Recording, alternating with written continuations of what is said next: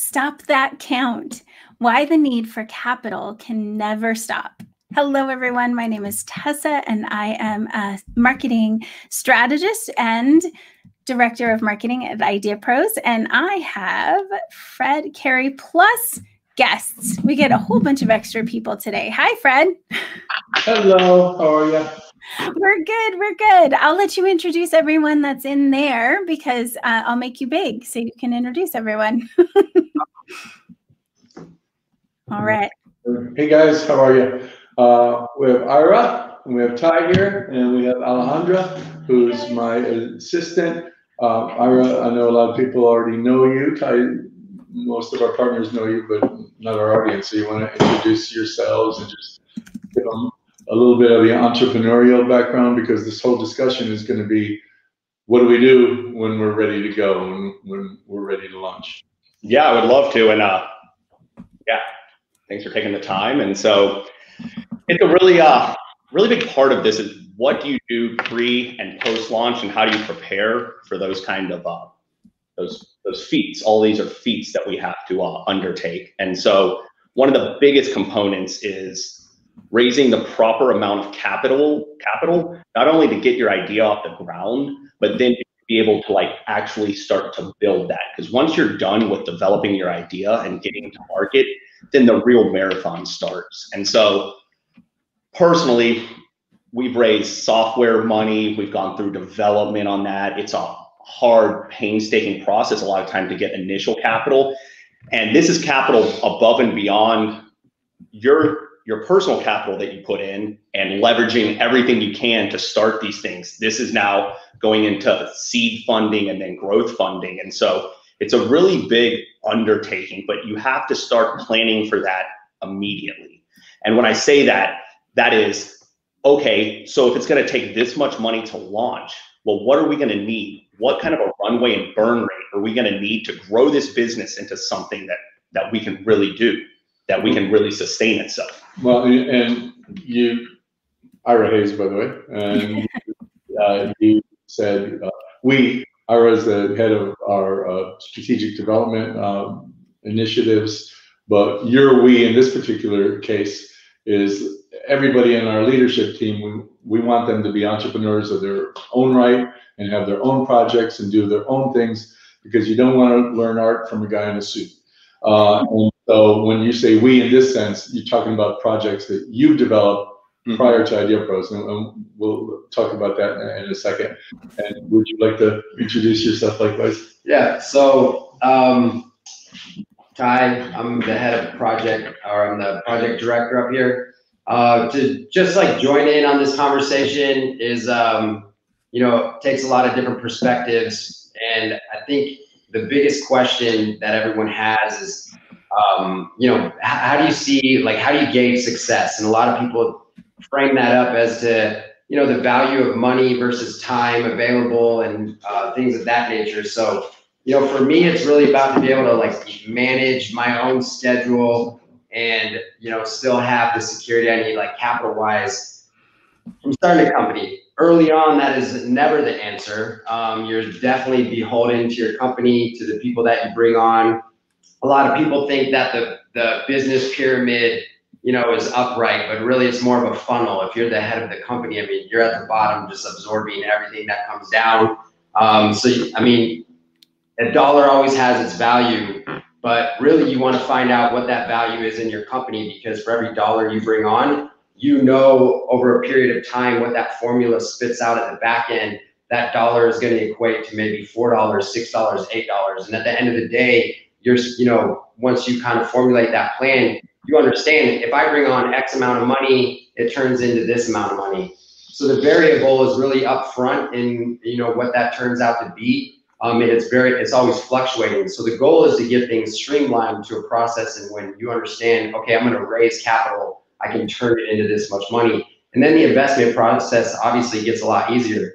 So it's tricky in the beginning because, you go to, whether it's you're getting loans or investments or whatever it may be, and they always want this answer. And it's funny because it kind of seems like the less you need money, the more it is available. And investors, they invest in the first thing they look at is, of course, the financials, not the idea. They see a lot of great ideas, but it's really up to you to bring that to market, and you got to paint that vision enough in the beginning to then turn that into reality. So obviously what we're trying to accomplish here is get you in the right position to then be able to market yourself and market your idea and run with it so that you can formulate that plan overall. But you know, that's a lot of hard work, and to be able to turn that into a business, a vision into a business model is really tricky. So we're going to be working with you guys to help, you know, not only develop the product, but develop you as you know, the leader of your business. Since you guys are the majority owners, it's like, you know, you got to rely on yourselves to get these things done. So that, I think that's like probably the biggest part to seeing anything to success. Yeah, I think that, and by the way, we do this show for everybody, not just our partners. So, but while we're talking about our partners, that's one of the things that I came to you in this. We don't want to leave them out.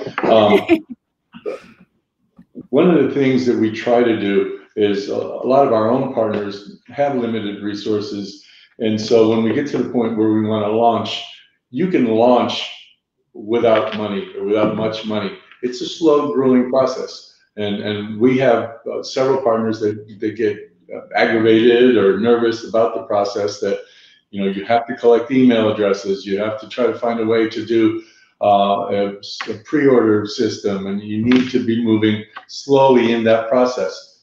The way to accelerate that process is to go out and get the capital, like we're talking about. And by the way, to your point about companies that the more you don't need the money, the more they're throwing it at you. You guys should look up the story about Quicken and their founder. He was up in the Bay Area. He literally went to about 200 different companies and got thrown out by everybody. And when Quicken started hitting it, all of a sudden the phone's ringing and everybody wants that. But we don't want that for you. For anybody that's watching this, why don't we go into the war room and talk about, like each one of you, maybe one at a time, talk about your journey in one of the projects that you went through. You know, you get to the point, you maybe with a smart cube, you get to the point where you have a great idea, you're starting to develop it. When did you go out and seek money? How much did you seek, and why did you seek it, and who gave it to you? Without naming names, what type of person or anything? I'd be glad. So the smart cube example is a good one. I was done this a couple times before, but this one was really, it was one of those that Ty alluded to. It's from a vision in my head and some IP I created that I went out and was like, this is a good, how do I market this? What do I do? So after you kind of figured out what it took to get your base level, like the base components for your idea, you're like, how do I convert this to a business now? I don't just want to be an inventor on this. I want to start building a business model. And that usually means seeking more funds, because in the reality, money is gasoline. Absolutely. Gas in your tank, the farther you can go. I'm saying this with a air to caution. You don't necessarily need so much money, because then your burn rate increases. But what we started out, it's a really hard thing too, is you've got to put yourself out there. You've got to continue to put yourself in the right situations to continue to hear no. And then you follow, I'm sure you've heard the 3 F's of seed funding, where you're trying to get to this next little level of seed funding. And so we actually got, he's referring to friends, family, and fools. That's Right at the very beginning. That's not just your own money. I wasn't gonna go that, but yeah, that's kind of where sometimes, and then it starts, and then you have to go to more sophisticated, or we did in this case, sophisticated investors that were looking at what we were actually offering. And we had financial projections and where we thought the normal hockey stick, you'll hear this a lot, like to make a hockey stick so you have a growth potential. And they want to fund not just through development, but through a piece of growth. And so you hear 100 no's a lot of times, like no, just like you alluded to, until you get that first yes. And then a lot of the no's turn to yeses. And they're like, okay, well, they believe in you enough to put hard-earned money. Money's hard to earn. They put it in. And so that's kind of like the seed approach, is to get to some type of a financial mechanism that you can then get through launch and marketing initially. So we're talking about our partners here. I don't normally do this, but this is a good example, because people who become our partners, they make financial contributions with us. We become the minority partner. We get to the point where maybe your seed round had to take you, right? We get to the point where we have a product, we're ready to launch. And when you got to that point, and I'm not ignoring you, Todd, you're gonna be on just a minute. I appreciate your time. When you're close to being ready to launch, then what did you do? What type of capital did you need? Where did you get it? I mean, we got capital from investment groups, and for Smart Armor, from investment vehicles that look to invest in fairly early stage companies, a little higher risk companies, but that usually have a higher payout. So we sought networks that did that. There's a lot of different vehicles now for trying to get, I would call it, early stage funding, and Ty can reference a few of these, like everything from We Funder to angel networks to groups like that. We were in constant pitch cycles. I pitched to, like, where I was doing my PhD at, we pitched to the college, and you're just constantly there. You have to constantly show up, and that's the big one on dating, fishing, or raising capital. Like, you've just got to, like, show up and do it. And so, and you might not catch things every time. And so you've just got to, like, keep your chin up, be positive about it, because it will come, and you keep refining your pitch and what you're offering as you go there. And then you're really trying to get growth stage capital. And where, if you want to go back to the partners, this is I wish I had this, and a lot of times to kind of build out that model to get through, instead of us going through seed funding and that piece of it. Seed funding is the same thing. But I wish we could get there in order to get to that growth stage. But you want to be preparing for that growth stage before you get to it, which is, again, usually how much runway do I have? How much marketing capital do I have? Am I going to use 25% of my money on marketing? Am I going to use 35% of it on operations, and the other 50% to build, develop, and maintain product? Like, you have to start getting those numbers really honed in on, and then of course get 15% to lawyers. And so, so just take 15% and realize it's going to lawyers, but building that. And so then it's leave no stone unturned kind of deal. And then once you start getting a little bit of traction, it really comes. Like, it starts coming in more and more traction, more and more eyes on it. And it starts to build a powerful story. Because at the end of the day, most investors don't want to be the only person in the rowboat. So if you're a horse in the rowboat, you're steering this boat no matter what. But usually you want a couple people in your rowboat. Yeah. So follow-on funds and a lot of this other stuff where people will match you. You go get funds from someone, you'll have like a follow-on match. It's a great mechanism a lot of times for raising funds. Get someone that you know, someone to say, if I go raise 250 grand, will you match me 250 grand? And then it's easier to raise that. You have an initial someone that's like, I commit to match this. Here's a letter of intent. Now go raise 250. We'll close this round at 500 grand. And so there's a lot of, and it's all by doing. Like, this stuff's just doing. How about you, Tony? What was some of your experience? Okay, let's see. So my start into the business world was very, I would say, just the traditional sense of having like this good idea. I think a lot of people don't come from a very like sophisticated business background when they get into this stuff. I mean, everyone's visionaries and they're problem solvers. So I fit the mold of somebody, I'm a former military. That's right out the gate is when I started. And it was like a field of dreams method, right? If you build it, they will come. And I actually had this really cool thing just right out the gate. And sure enough, like, the customers were coming. I was renting batteries out of kiosks in bars. And, I had no idea like what was the next steps. And but I knew it takes money, and I knew like you gotta have partners, and just like this just really general idea of what business was. And then come to find out, as you're raising money, there's very specific places to go for certain types of capital, right? And you got to understand where to look and what kind of money you're looking for, because in the initial stage, obviously, you got to, you know, just tap the friends and family and everything, and they're the ones that are going to be investing in you, right? They're investing in your idea, and they're investing in you, and they know who you are, and they're there to help you get that to, you know, at least probably to market some viable product where you can then take that. And then the next stage really is going to like the angel investors. And that would nowadays be also crossover. There might be a step before them if you can find, depending on what product you have, but that's like the crowdfunding you were talking about, WeFunder and such like that. And then you're finding people that are your direct market. And they're great to have because they are not only a money piece, but also a validation piece. So when you're approaching angel investors, or, you know, you get it to the level of VCs, you have like a network baked in, and it's like, these are your users. They're willing to put in the money before your product exists. They see what you're trying to come up with, and they show the validation. And then of course the angel investors, and they're risk takers, and they're willing to put in money on, you know, kind of the idea stage, but they want to see that you have some traction at that point.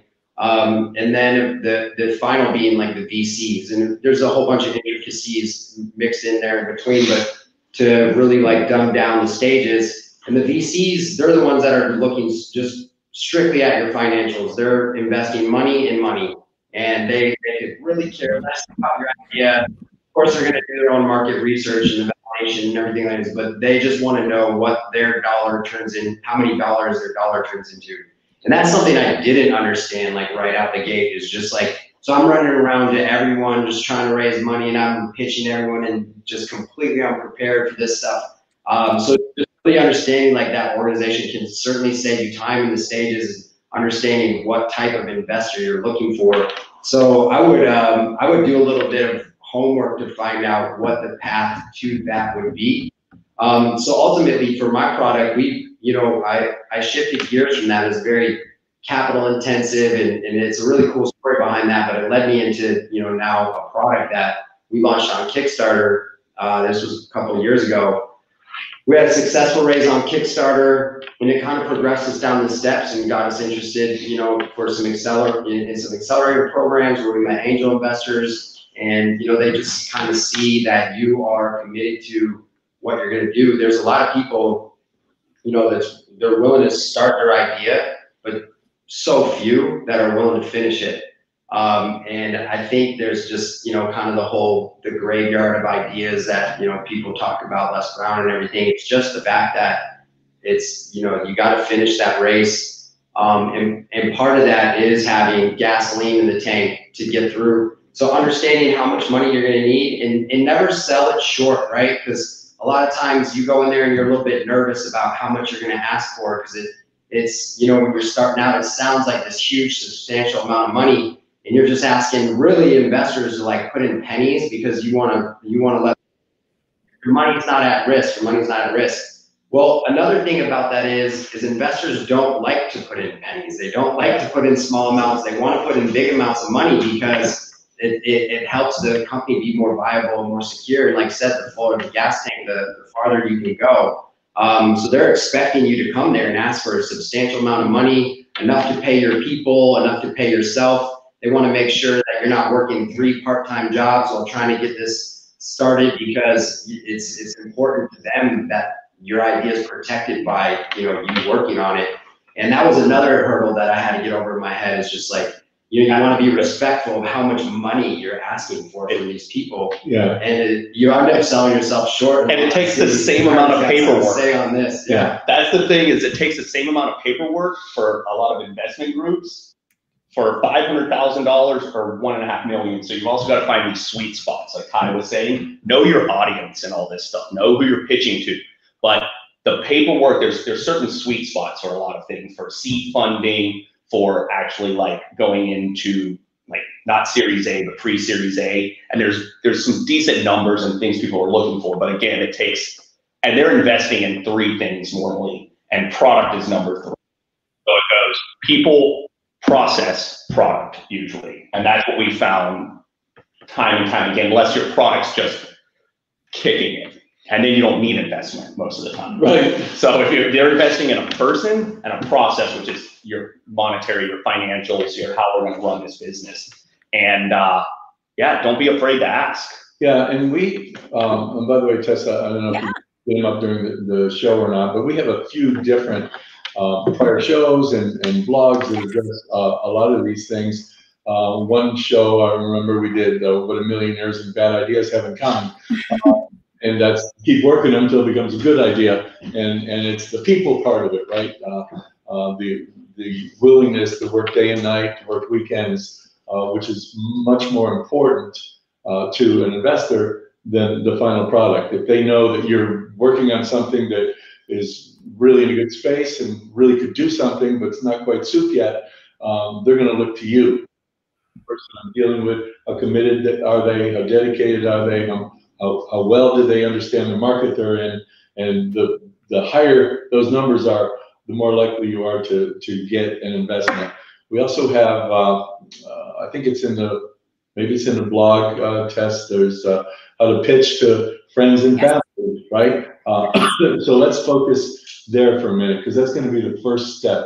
Our own partners, again, we're doing a lot of talk about our own partners, but by the time they get to the end/beginning, they can have a pitch deck that will be really professionally geared towards whatever audience they want to go to. And typically that first step, if you're not going to the bank and trying to get a loan or getting a second mortgage on the house or something, or selling your sailboat like I did when I was 25 after saving up for it for 3 years, they'll go to friends and family.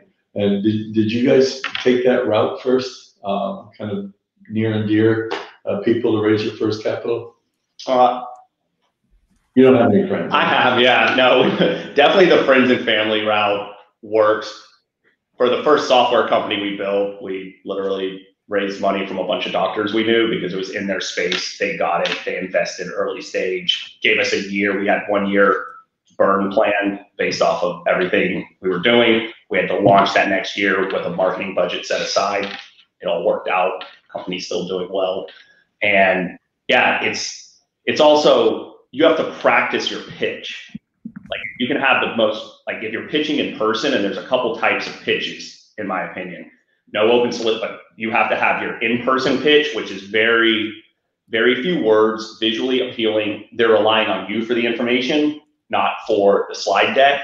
And then you have a pitch that you can then deliver out based on your audience, which takes refinement. If you're going to pitch, you know, Amazon, it's way different than if you're pitching like another company. And so you have to have that in-person kind of piece taken care of. And then you have to have that, I can send this to you so you can get a hold of, like, so you can see my idea, you can see where I think I want this to go. And then that opens you up. Because all you're really trying to do is get that second conversation. And you'll hear so much about due diligence. In everything I've ever done, due diligence is required. So the first piece is just to get people's attention, supply enough dopamine that they're like, I'm interested. Get into this like psychology of this stuff because it's important. Once they're interested, they're going to ask you a lot more questions. Don't try to answer everything. Don't try to say, I have the perfect product that's never going to need any more development. I have the perfect solution. Because why do you need investment then?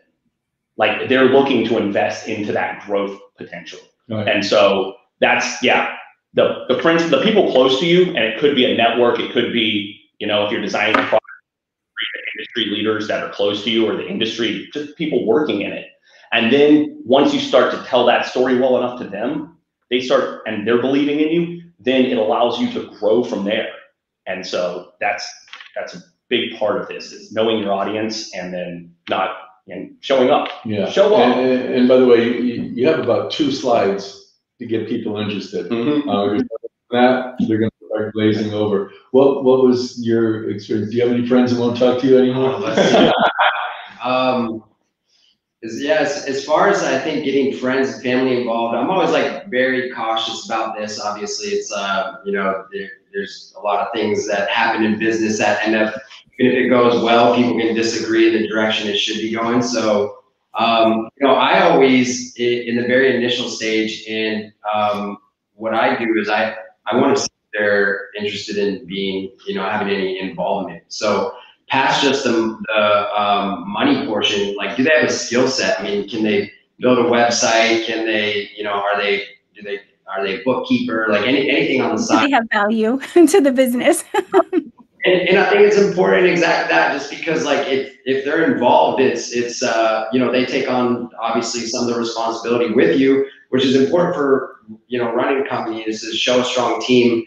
The next stage with the angel investors, they're certainly going to look at your team. If you're a one-man show, then they're, you know, they know that's just not doable. That's not, you know, it's just not a sustainable way to market yourself and everything. So they want to see that you have a team. And if you have some people that have been with you since the beginning, sure, everyone is certainly replaceable. Understand what you want to do for the company. They might even be better at running the company than you, and you might be the visionary and the marketer or whatever it may be, and maybe they're more organized and keep some things. So to your question, I would see if there's some type of involvement they want, and I find that like a much better approach. That's a good point. Yeah, yeah, good point. Yeah.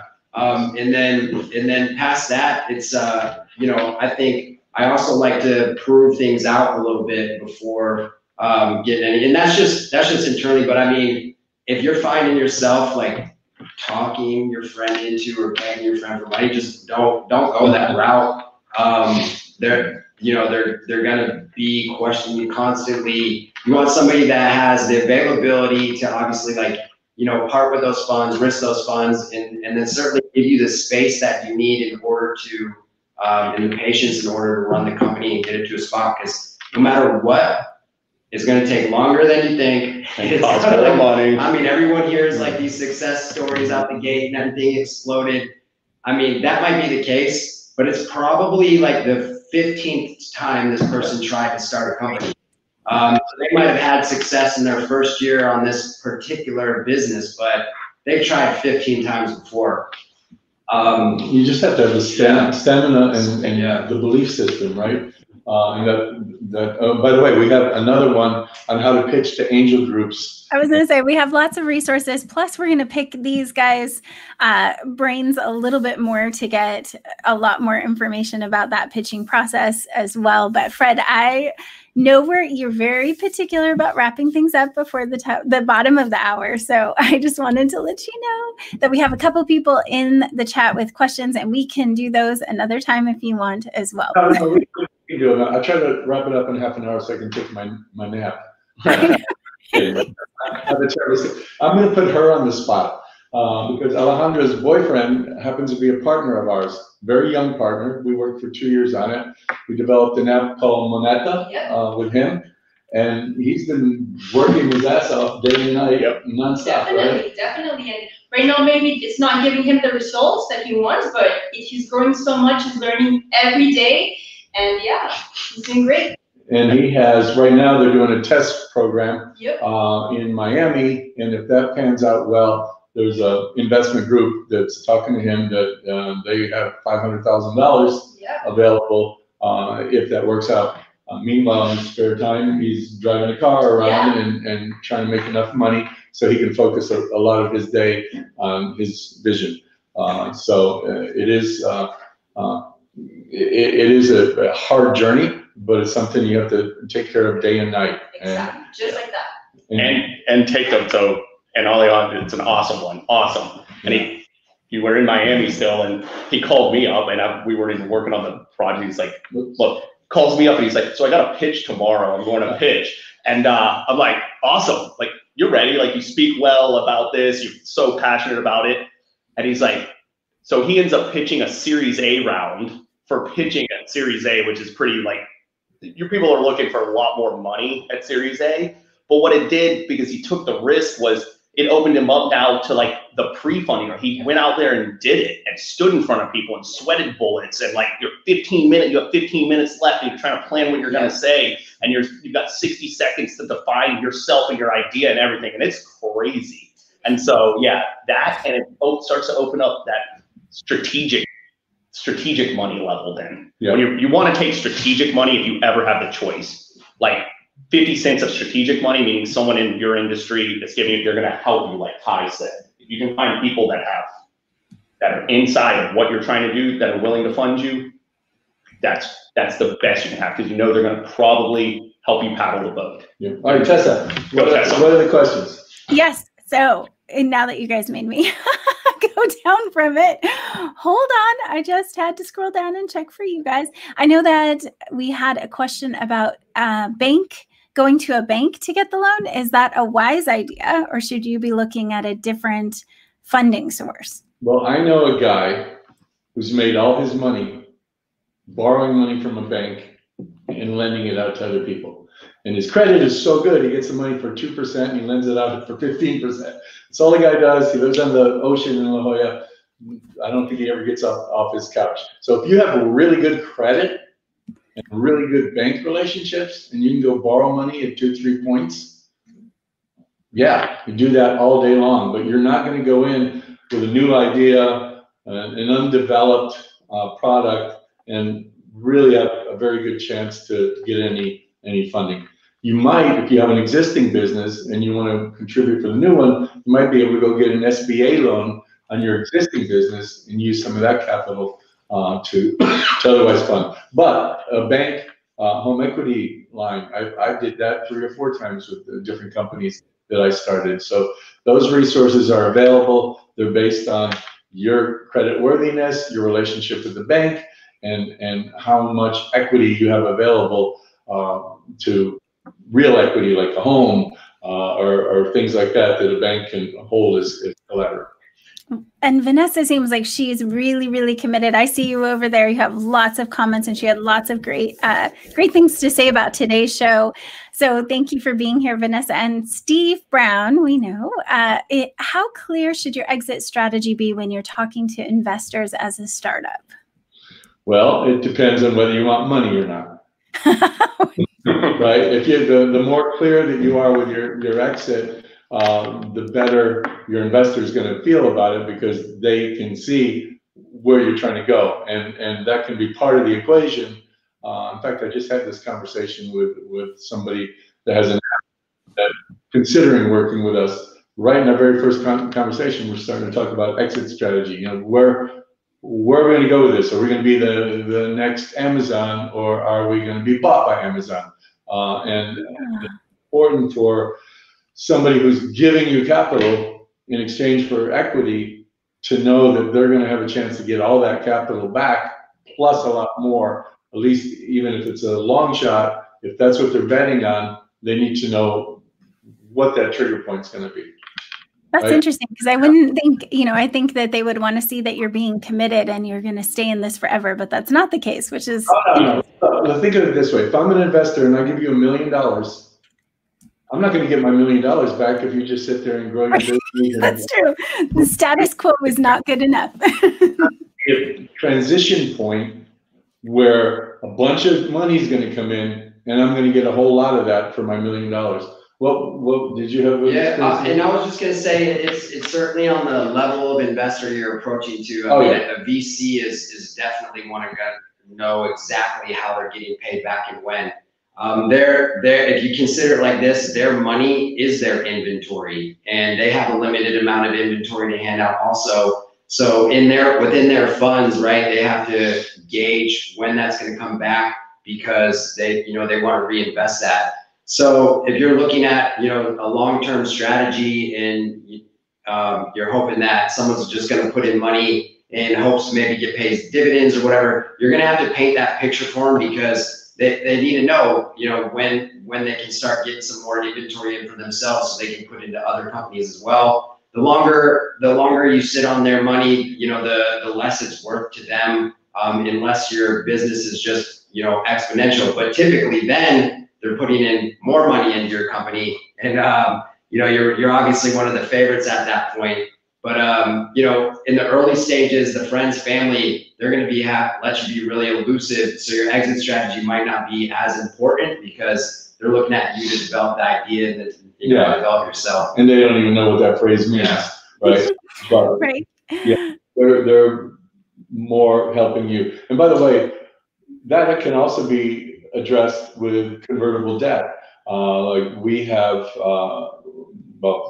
stuff going on with our company that going out and getting convertible debt that converts into equity really can give an investor the best of both worlds, because if you don't have that equity opportunity for any reason, they still have debt that's due and payable at a certain finite time level. And so a lot of times, especially some angel groups lately, they like convertible debt instruments because they know they can just call on you for that money if things aren't moving along in the way that they want them to.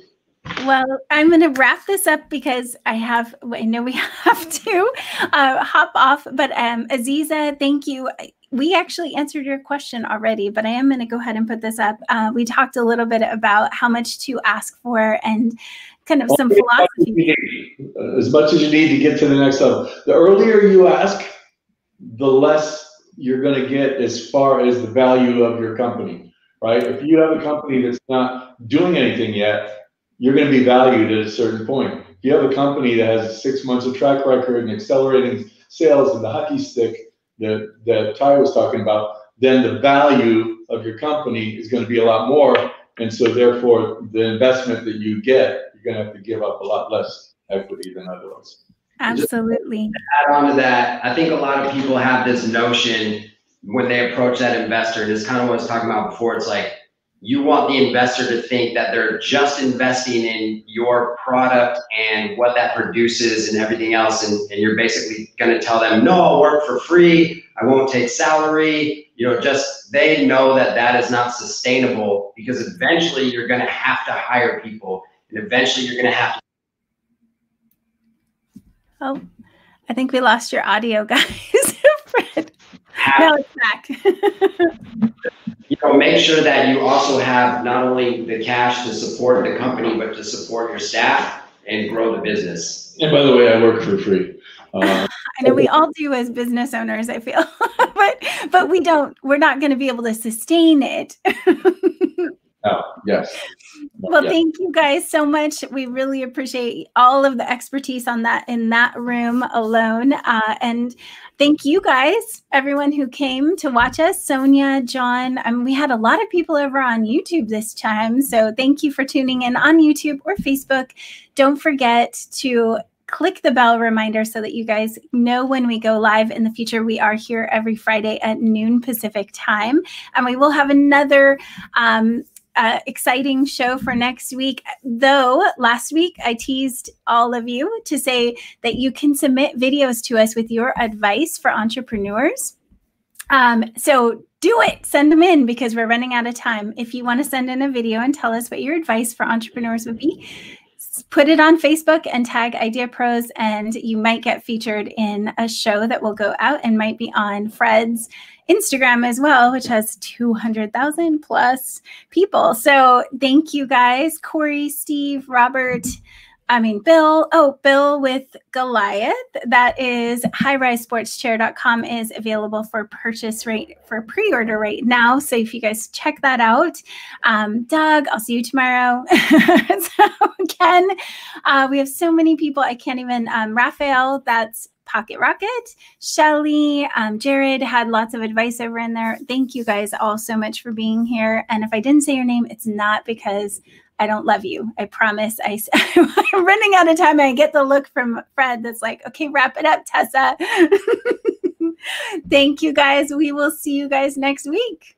Yeah, and my closing thought was... Oh, well, I didn't know. You talked and talked.